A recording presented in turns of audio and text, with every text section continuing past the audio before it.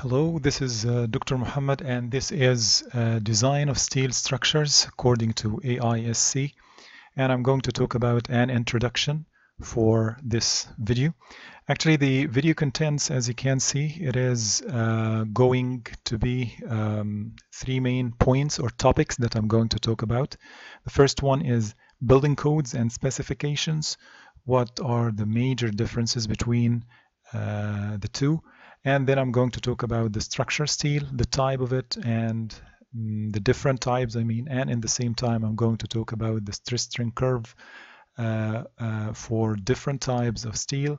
And then after that I'm going to give an exposure regarding standard cross-sectional shapes that is going to be used in our design in general. Okay, let's go directly to the first point, which is going to be, as I said, building codes and specifications. So first of all, we want to understand what is the meaning of building codes from different points or based on different points. So first of all, let me go with this hint, which is an important hint to understand the legal, or from the legal point of view, what or how we can look to the building codes. Okay, buildings must be designed and constructed according to provisions of building codes, which is a legal document containing requirements related to such things as structure safety, fire safety, plumbing, ventilation. So the key word here is legal document. So it is considered to be a legal document. A building code has the force of law and is administered by government. Building codes do not give design procedures. This is an important issue here, which is different than other things. It does not, or building codes do not give design procedures, but they specify the design requirement. Just they are giving some requirements for the design, but they do not prescribe or give any design procedures and constraints that must be satisfied. So they are providing design requirements and constraints that must be satisfied. In the US, there is three different codes: Uniform Building Code, National Building Code, and Standard Building Code. A unified building code, which we call it the International Building Code, International Code Council, okay, has been developed to eliminate some of the inconsistencies among the three national building codes. There is an important, we can say, code. It is loading code, which is ASCE, American Society for Civil Engineers 7. We call it the minimum design loads for buildings and other structures. Okay, is similar in form to a building code. This standard provides load requirements in a format suitable for adoption as part of a code. The International Building Code incorporates much of ASCE 7 in its load provisions. Whenever it comes to the load provisions, you are going to find that IBC, or the International Building Code, is making reference to ASCE 7. So we need to know or to have an exposure to it and to be familiar with this ASCE 7, because it is going to be very important for us, especially whenever we are talking about load combinations. Okay, let's go now and understand what is the meaning of specification, design specification. So in contrast to building codes, design specifications give more specific guidance. Okay, so it is going to give you more details for the design of structural members and their connections. Design specifications represent good engineering practice based on the latest research, and they are periodically revised and updated by the issuance of supplements or completely new editions, as you can see if we're talking about AISC. So we're going to find that different editions are always provided, and it is periodically revised, and different issues are issued every almost 3 years or more. Okay, as with model building codes, design specifications are written in a legal format by non-profit organizations. They have no legal standing on their own. Okay, so remember that they do not have any kind of legal standing. So this is an important issue actually. Whenever that you are designing or reviewing a building or a project, it is important to keep in your mind that it is only like giving you specific guidance, but it has no legal obligation upon you. Okay, so that's the point. So they have no legal standing on their own, but by presenting design criteria and limits in the form of legal mandates and prohibitions, they can easily be adopted by reference as part of the building code. Okay, so this is the difference between the building code and specifications. Now let's go and see what are the specifications of most interest to the structural steel designer are those published by the following organization. We have actually like important 4 different structural steel, we can say specifications that very important for the structural steel designer in general. First of all, the American Institute of Steel Construction, we call it AISC. This specification provides for the design of structural steel buildings and their connections. It is the one of primary concern in our videos in our course here. The second specification, we call it American Association of State Highway and Transportation Officials. We call it for short ASHTO. This specification covers the design of highway, bridges, and related structures. It provides for all structural materials normally used in bridges, including steel, reinforced concrete, and timber. The third specification is the American Railway Engineering and Maintenance of Way Association, AREMA. Okay, the AREMA Manual of Railway Engineering covers the design of railway, bridges, and related structures. This organization was formerly known as the American Railway Engineering Association. And the last specification, number 4, which is important for us, is the American Iron and Steel Institute, AISI. This specification deals with cold formed steel, which we are going to discuss. Actually, we are not going to discuss in our course, but it is related to the in the textbook that we are using. So in general, what is important for us, we are going to highly concentrate on AISC. This is our main concern in our code. We are not going to discuss about or refer to ASHTO or AREMA or AISI here. Maybe to some extent we can find this cold form, but actually it's not the main concern of our course. Okay. Okay, now let's go to the structural steel and try to understand more about the types of structural steel. We have commonly different types of steel. We are going to know some of them today. So we have, first we have here mild steel. This is the first type of structural steel that we are going to face and we are going to use in our course. So the characteristics of steel that are of the most interest to structural engineers can be examined by plotting results of the tensile test. Whenever that we have a specimen and we put it under tensile loading, as you can see here, we put it under tensile loading, this specimen is going to elongate.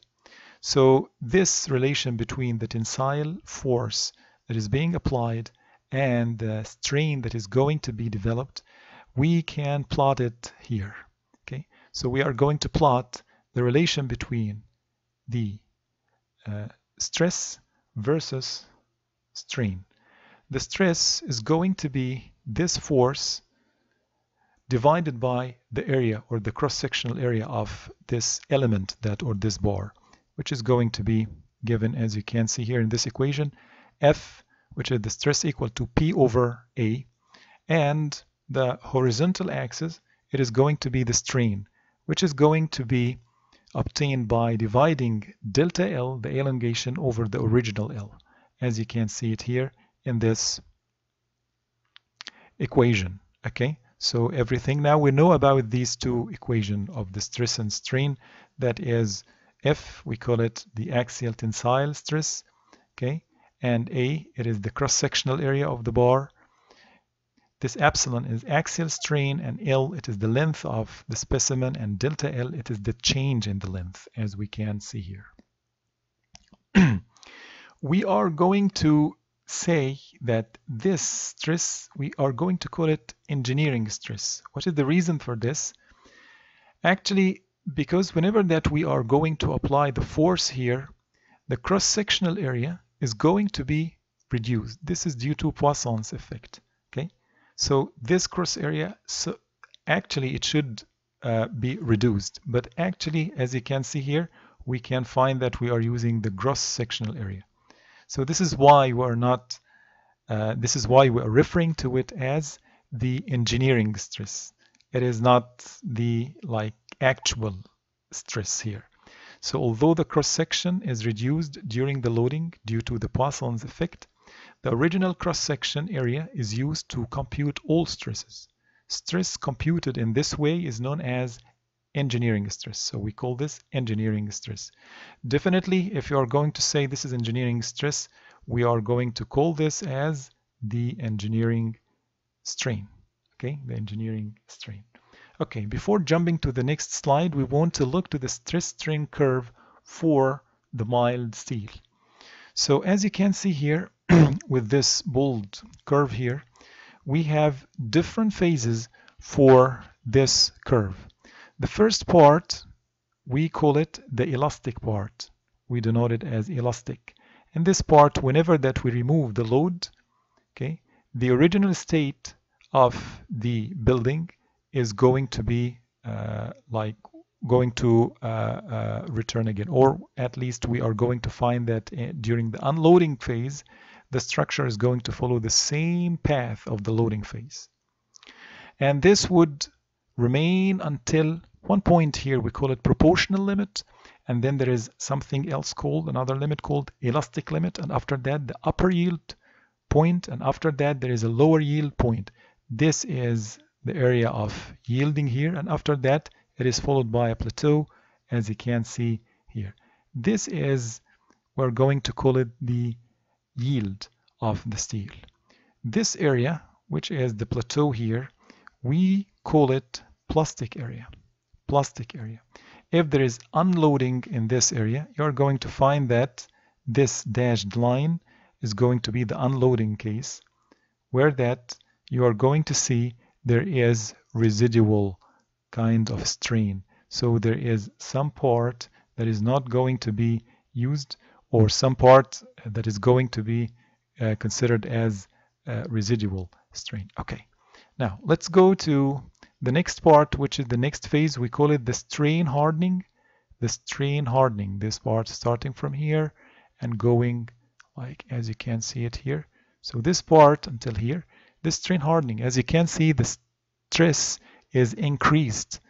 The stress is increased. So the material is showing higher stress, higher than the yield even, until it reaches to a point here, which is the start of a phase. We call it nicking and failure. So we're going to find that there is nicking phase is going to start here in the structure, or the in this specimen. There is nicking here. The cross section here is going to be highly reduced until that we reach the failure. Okay, so this is regarding the mild steel. This is regarding the mild steel. Okay, now let's go to the next part. As I said, this is if the original length is used to compute the strain, it is called the engineering strain. Engineering strain. Steel ductility can be measured by the elongation. So actually the engineering strain, if we go back here, so this one is going to be the engineering strain. Okay, and the steel ductility can be measured by the elongation, as this is, we call it the steel ductility, LF minus L node over L node times 100, where E, it is the elongation expressed as a %, and LF, it is the length of the specimen at fracture at the end here. Okay, and L node, it's the original length. If we go back here, so yes, so all of this distance, sorry, is from here to here. This is LF.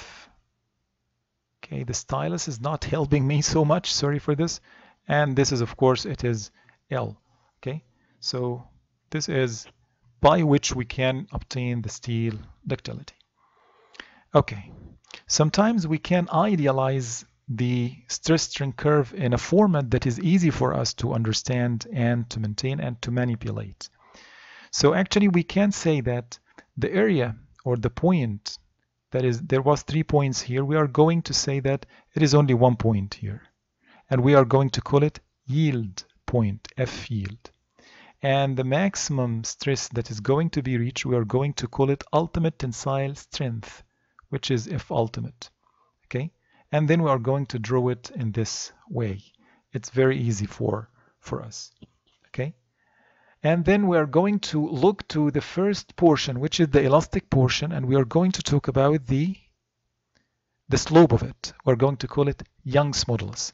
So the ratio of stress to strain within the elastic range, denoted as A and called Young's modulus or modulus of elasticity, is the same for all structural steel and has the value of 29 million psi, pounds per square inch, or 29,000 ksi, kips per square inch. Okay, so this is very common. Remember well, it is constant for all types of steel. There is no difference. We are going to use it for any type of steel, whether it is mild steel or high strength steel or anything else. Okay, now we have understood now what is the meaning of mild steel. Now let's go to the next part, which is related to the high strength steel, and understand more about it. Now let's talk about this high strength steel. As you can see here, the stress strain curve is totally different than the mild steel. First of all, you cannot see the plateau and the well-defined yield point. It is something, as you can see, like smoothly making the transition between the elastic range to the inelastic range and maximum tensile strength and the failure after that. It is really smooth here. Where we can obtain this. So where we can obtain the F yield, first of all, the most important thing that is characterizing high strength steel is there is no well-defined yield point or yield plateau. Okay, so there is no well-defined yield point or yield plateau. Well, how we can obtain the yield? How we can obtain that and say that this point is the yield point here? Then there is a method called the 0.2% offset method for determining the yield strength. So actually the yield stress for steel with the stress strain curve of the type shown is called yield strength and is defined as the stress of the point unloading that corresponds to a permanent strain of some arbitrarily defined amount. So here we are going to come at the strain axis and we are going to measure 0.2%. And then we are going to draw this dashed line parallel to the elastic range. This dashed line is going to intersect the original curve at a point. This point we are going to call it, we are going to call it the yield strength of this material.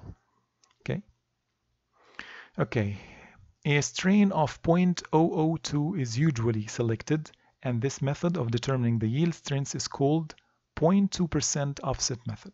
Okay, so that's how we can obtain the yield strength. Regarding the tensile strength, which is F ultimate, it is very easy because the maximum value here, it is going to be F ultimate. As previously mentioned, the two properties usually needed in a structural steel design are F ultimate and F yield, right? We said that they are the most important two properties, the most important properties, that is, you are going to find that we are going to use them in everything, almost in every design example. We're going to use one of them or both at least, regardless of the shape of the stress strain curve and regardless of how F yield was obtained. So always we're going to use F ultimate and F yield. For this reason, the generic term yield stress is used, and it can mean either yield point or yield strength. So they are like interchangeable. We can say yield stress or yield strength. Okay, so they are, or the yield point, all of them, they are like making the designation of this yield strength F yield. Okay, now let's go next. After that, we need to go and know about the structure steels and how we can group them based on the composition. Okay, let's go to the next slide. Yes, we have structural steels that can be grouped according to their composition as follows. We have three main groups that we can categorize the steel based on which. The first one is the plain carbon steels, mostly iron and carbon with less than 1% carbon. Okay, this is the first one, which is the mild steel always belonging to. Okay, and number two, it is low alloy steels, iron and carbon plus other components, usually less than 5%. The other components are always less than 5%. The additional components are primarily for increasing strength. That's the point here. We are increasing the strength by adding additional components, which is accomplished at the expense of reduction and ductility. So whenever that we are adding additional components for increasing the strength, it is always at the cost of ductility. So there is a trade-off here. And the third one is going to be high alloy or specialty steels. It is similar in composition to the low alloy steels, but with a higher percentage of the components added to iron and carbon. These steels are higher in strength, so they are maintaining the higher strength as we always need than the plain carbon steels, which is group number one, and also have some special quality such as resistance to corrosion. So this is one of the main qualities that we can obtain using high alloy or specialty steels. Okay, so we can group our structure steel into these three groups. Okay, now let's go to the next slide, which is related to one of the most commonly used steels. Let's go. So here, one of the most commonly used structure steels is mild steel, designated as ASTM A36 or A36 for short. This is one of the most commonly used structure steel, and its yield stress F yield, it is 36,000 psi or 36 ksi, and the tensile strength ranges between 58 ksi to 80 ksi. Okay, so this is, you need to remember them well and you need to memorize them well, because almost in many of our examples we are going to use it. Okay, A36 steel is classified as a plain carbon steel, so it is from category number one as we discussed in the previous slide, and it has the following components other than iron, of course. It has carbon, phosphorus, and sulfur with these percentages here. Okay, this is maximum, means that we can get more or we can add less than this. This is the maximum to be 0.26%. We can add less than this value, similar to phosphorus, which is like 0.04% maximum, and sulfur 0.05% maximum. Steel producers who provide A36 steel must certify that it meets ASTM standards. So whenever that you are going to design your steel structure, you need to always have a certification from the steel provider that it meets the ASTM standard. The values for yield stress and tensile strength shown are minimum. That's very important. It is minimum requirements. They may be exceeded and usually are to a certain extent.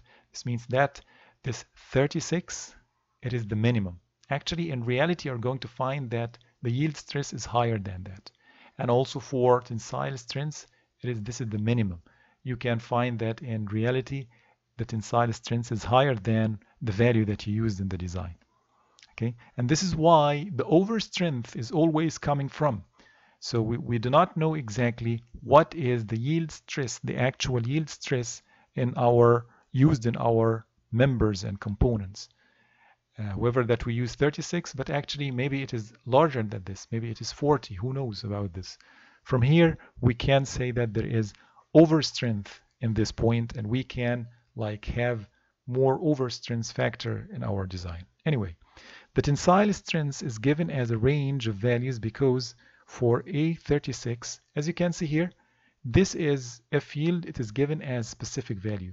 However, for the tensile strength, it is a range. What is the reason for this? Because this tensile strength cannot be achieved to the same degree of precision as the yield stress. We cannot, based on the experiments and so on, we cannot get the accuracy of the yield stress as whenever that we are measuring the tensile strength. Okay? Okay, now let's jump to the next slide to see what are other types of steel that we can use in our design. So other commonly used structural steels are ASTM A572 grade 50 and ASTM A992. They are the two major high-strength steels or common high-strength steels, structural steels that is being used, and we call them high-strength steel. So anyway, now for the most common structural steels that we're going to use in this course, we're going to focus on these three ones. This is mild, and these two are going to be high strengths. The minimum yield point for A36, it is 36, and tensile strength ranges between 58 to 80. For A572, the yield point minimum is 50, similar to A992, and the tensile strength is 65, similar also to A992. Okay, so this is like the major and the most important properties that we need to use. Let's go and see what is the typical stress strain curves for similar or for these kinds of steel in the next slide. So this is the typical stress strain curve. This is the typical stress strain curve, as you can see. So in the horizontal axis, it is the strain. Vertical axis, it is the stress in kips per square inch. And here, the first one here, which is this curve, which is curve A, it is the carbon steels, which is like A36, for example. As you can see here, this is the yield. F yield is 36 KSI. The curve B, as you can see it here, this is the high strength, low alloy carbon steels, A572.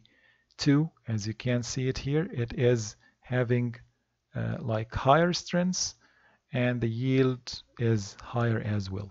Okay, so it is maybe you are going to ask that we said before that for high strengths it is not well defined here. Actually the yield should not be well defined, but actually for this type of high strength steel, okay, high strengths with low alloy carbon steels, this type of steels, because it has no heat treatment. It has no heat treatment, so it has a well-defined yield stress even if it is high strength steels. Okay, so this is like because of the way of production itself, it can be provided with, or at least it can give us a very well-defined F yield and higher strength than the mild steel. This one, it is considered to be the real high strength steel, which is we do not know exactly where is the F yield here. We call this heat-treated constructional alloy steels, A514, quenched and tempered alloy steel. This is heat treatment. So we're going to find it's very high here. The yield is almost like around 100, minimum yield strength around 100.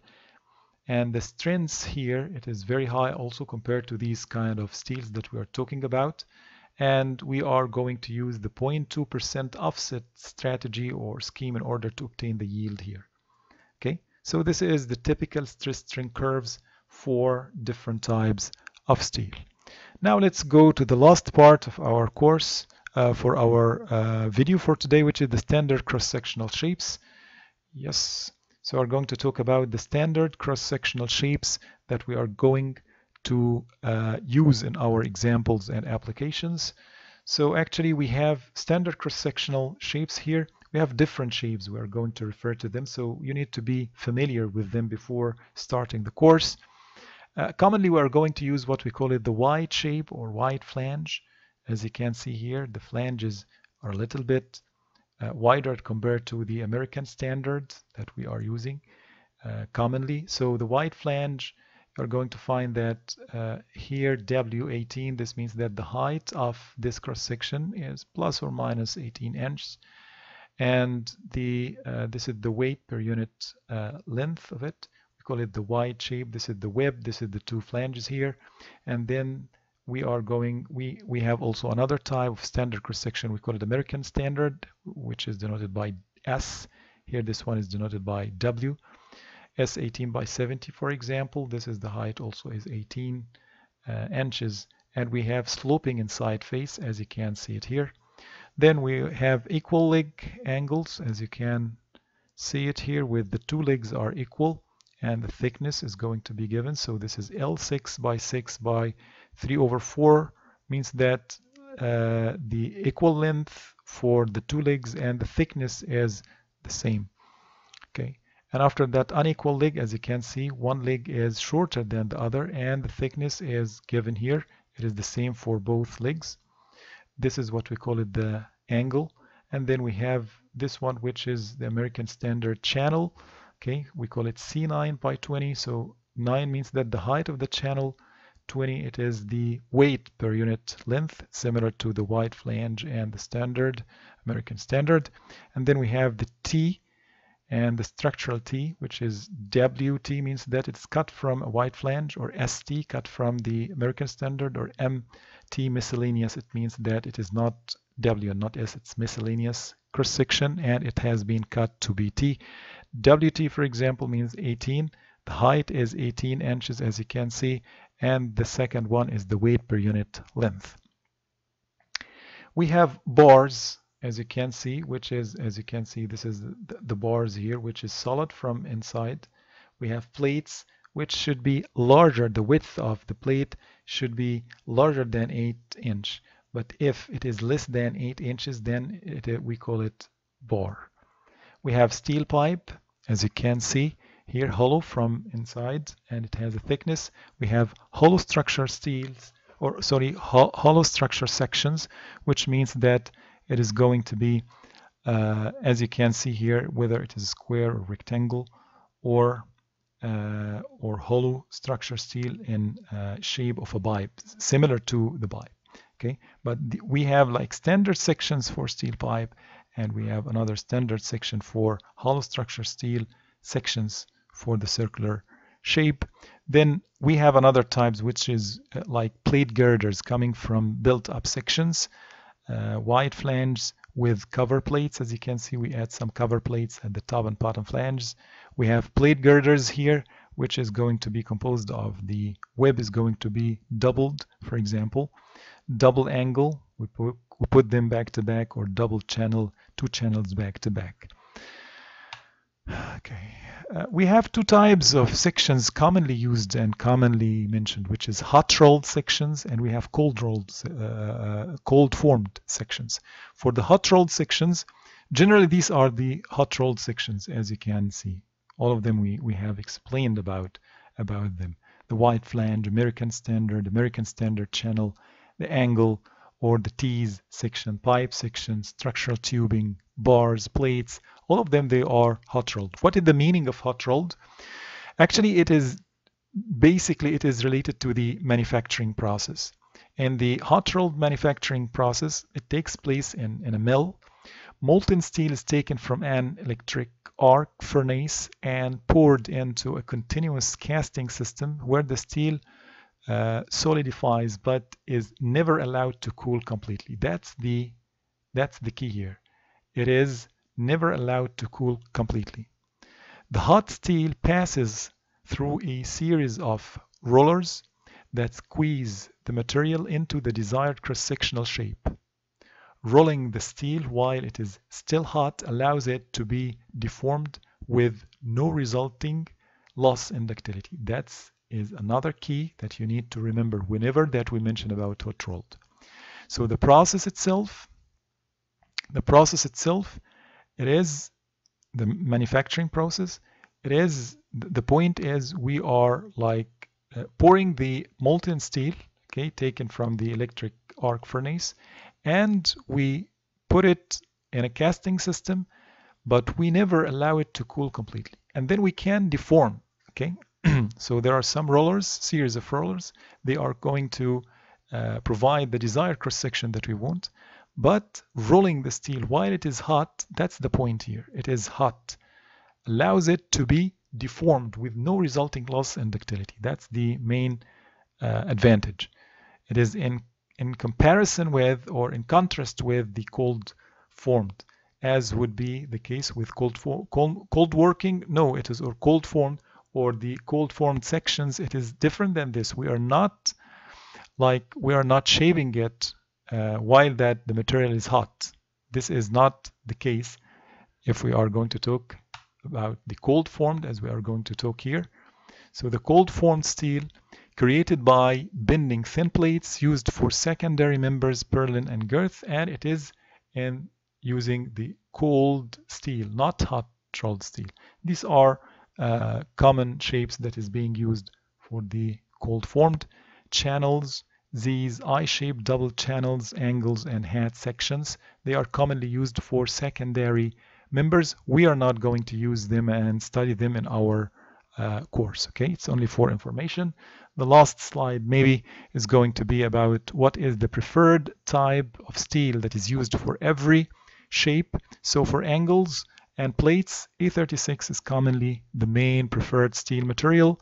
For American Standard, for miscellaneous, for channels, for miscellaneous of channels, we are commonly find them in A36 or A572 grade 50. HPs, they are going to be A572 grade 50. Wide flanges, commonly they are high stern steels, they are A992.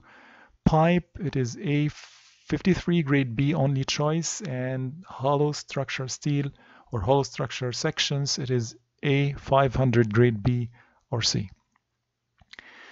By this, I think that we are reaching the end of our class. Thank you very much, and I hope that you get benefit from what I have explained, and see you soon.